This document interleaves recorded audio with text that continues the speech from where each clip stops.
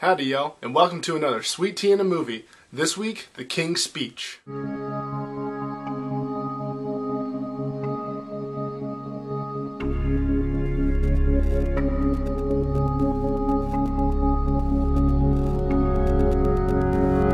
don't have any problems with speech. I'm a good speaker, and I've got sweet tea to back me up.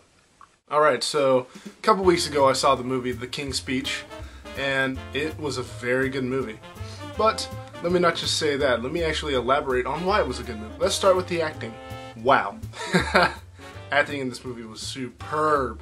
Colin Firth and Jeffrey Rush, they were just absolutely great job. Classically trained, BBC. Jeffrey Rush, you may remember him from one of my older reviews as the drunk sniper from The Warrior's Way. But he did a great job in this movie, and that's why Jeffrey Rush is one of the coolest actors out there.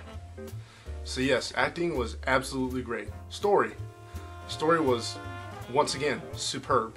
It was just very well crafted. The dialogue was very natural and very well done. The key points where you had to feel emotion for the movie were hit right on the dot. This is how you write a script well. Watch this movie. Music.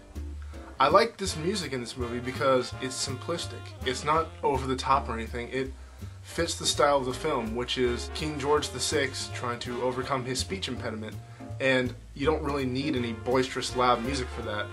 So the music that was playing occasionally through the film was just simplistic and easy to listen to and fit the scene really well. So absolutely great job with the music on that one. And finally, the settings. It was great. I mean, it really captured, at least to me, it really captured the different parts of the UK. It captured the foggy, rainy parts of it. It captured the beautiful countrysides, little country estate, the kingdom. It just, really good job on the settings, very good job. And as a special note, I'd like to point out the cinematography.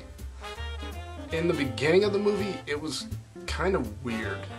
It was a little bit uncomfortable at times, but only in the beginning, just because they did so many weird close-ups. And it was definitely like a, hey, we're the BBC kind of cinematography.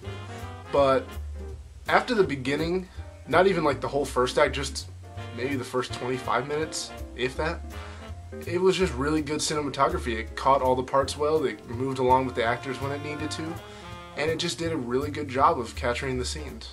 So, without further ado, let me give this film my score, which is, I am proud to say, a 10 out of 10. The third 10 out of 10 I've given on this show.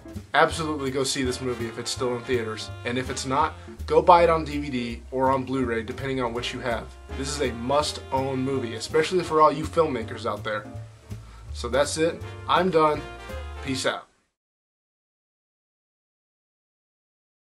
Why was he wearing a dress shirt?